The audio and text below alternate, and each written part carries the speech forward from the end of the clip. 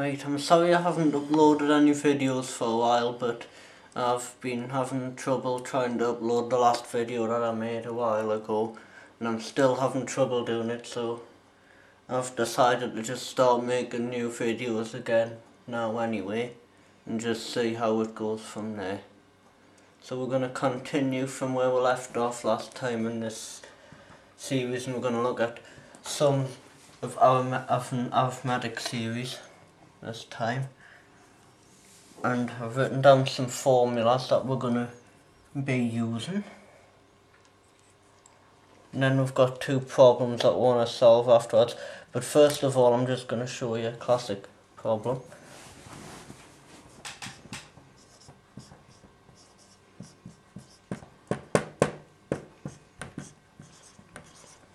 This problem was to solve sum of all the numbers from 1 to 100. You can try doing it by yourself without these formulas and just see if you can think how to do it. Gauss did it when he was at school. He was given this problem to add up all numbers from 1 to 100, and this is what he did.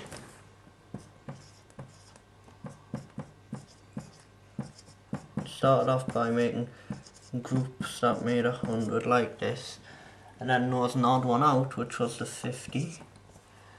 You know, that would be 50 of these, so this is 50 times 50. 5,050 we got.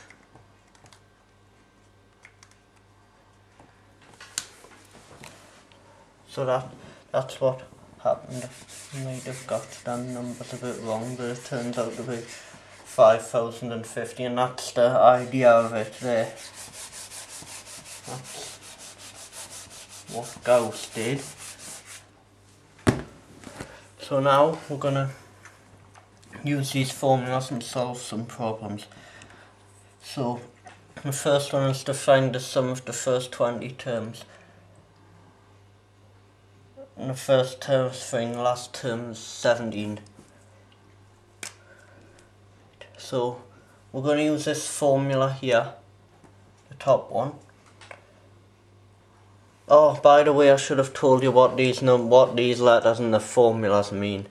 The N's the number of terms, A is the first term, L's the last term, D's the common difference, and S just means sum.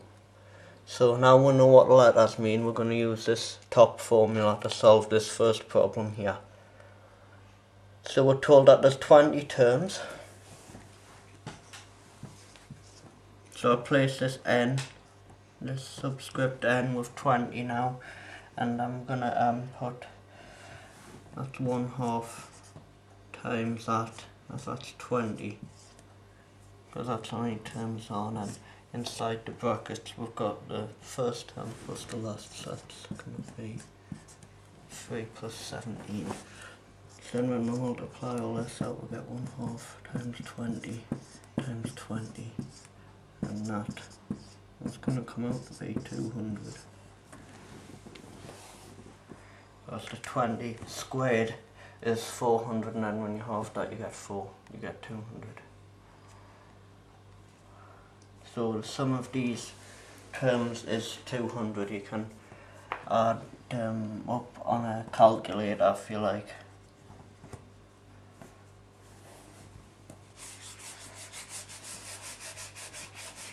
Notice we didn't even have to find the difference for the series because we used the top formula, but you could also find the difference for this series and use the bottom formula if you wanted to. The way you would find the difference would be to use the bottom formula, because we know what the first term is and we know how many terms are in the series, so we could use this one. And now on this problem, this one's harder.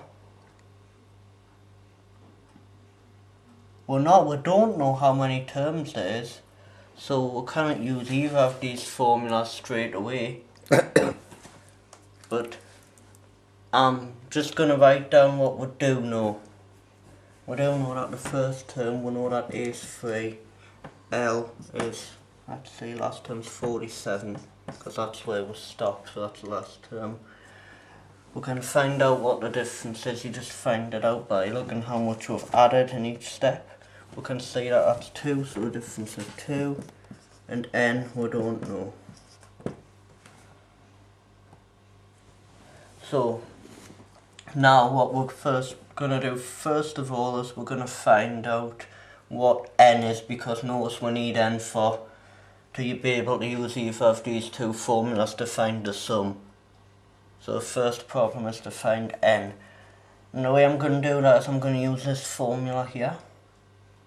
Because I know what the nth term is. Nth term's 47. But that's just the last term. We know that A is 3, so we can put that in the formula. N we don't know, so we'll just leave it as N. And we know that D is 2. So we'll put all the numbers in here now, and we're just going to simplify this a bit. So first of all, I'm going to remove these brackets, just by multiplying throughout by 2. Then, I'm just going to simplify this and get 2n plus 1 was 47. And then we'll subtract 1 from both sides, and we'll divide both sides by 2. 23 equals n. So n's 23. So now we know what n is. We know that n's 23.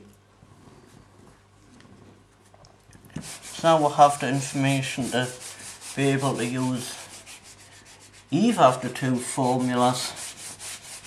At the top here, we're going to use the bottom one just because I've had practice using the other one, so we're going to try using the different one now. So we'll write the sum of the first 23 terms is 23 over 2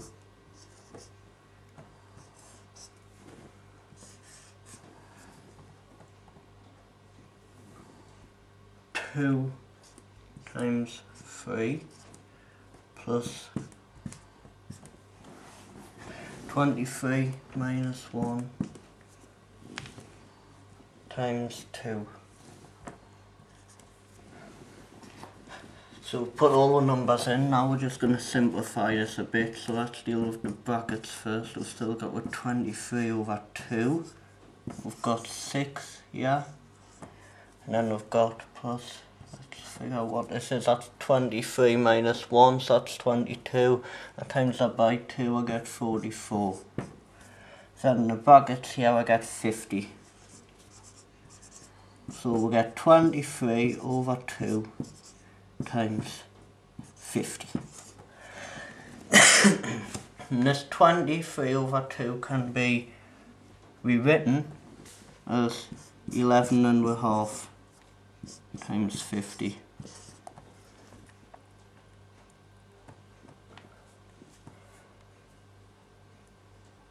And we can see that because we know how to change improper fractions to mixed numbers. So now what we can do is we can times, first of all we're going to do 11 times 50. We know what 10 times 50 is. We know that that's 500.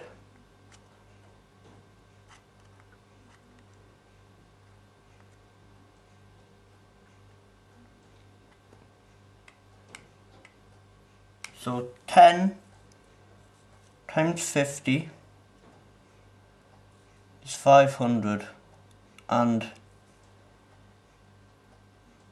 add on another 50, so I get 550, but then I want to multiply by the half, remember the half, so we get 575. So sum of the first of all these terms, the first 23 terms of this series is 575. So that's how we use both of these formulas to solve these problems. Last of all, how about I use the top formula as well to solve this problem, just because we've got all the information here, and then I can show you that they both give the same answer.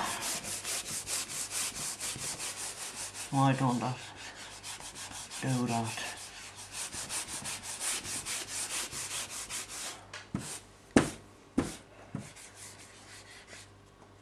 Okay, so let's see what we get now.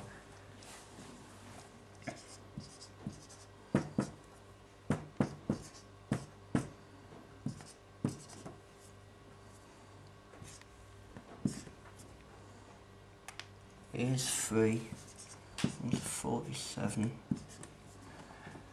and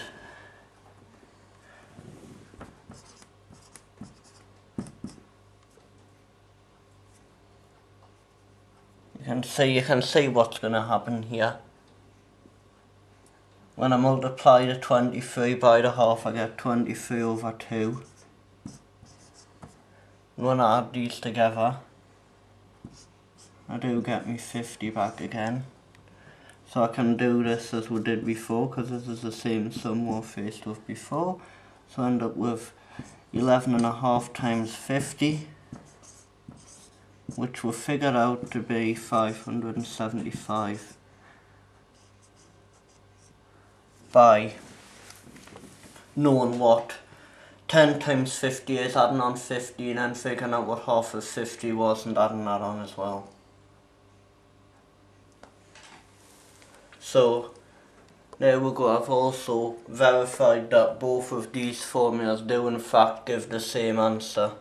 So you can use either of these formulas, but we just need to check which one's more appropriate by the information we're given in the problem.